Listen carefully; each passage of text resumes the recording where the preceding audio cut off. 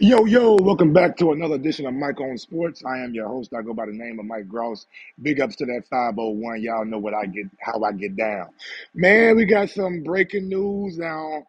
Now, I used to work for the Boxing Voice. Shout out to my guy Nestor Gibbs over there at the Boxing Voice. He got some news that Keith Thurman was getting a MRI done today for his bicep. Now, a lot of speculation has been happening.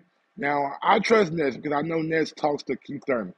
And if he says that this is true, then it probably 9 times out of 10, he's probably not lying.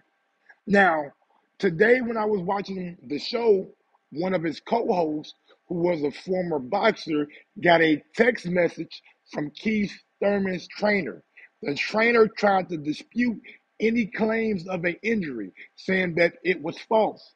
But Ness then, as soon as the co-host said that, he reiterated that I got this news or I'm talking to Keith Thurman.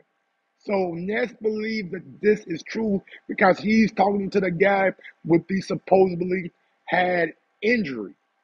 Now, at the end of the day, I don't know if it's true or if it's not true. Ness talking to Keith in the background.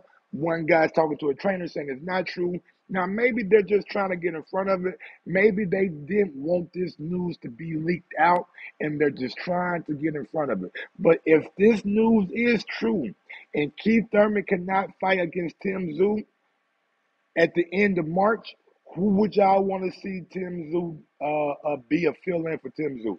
Should it be like a Earl Spence? Should it be a Erickson Lubin? Should it be a Terrence Crawford?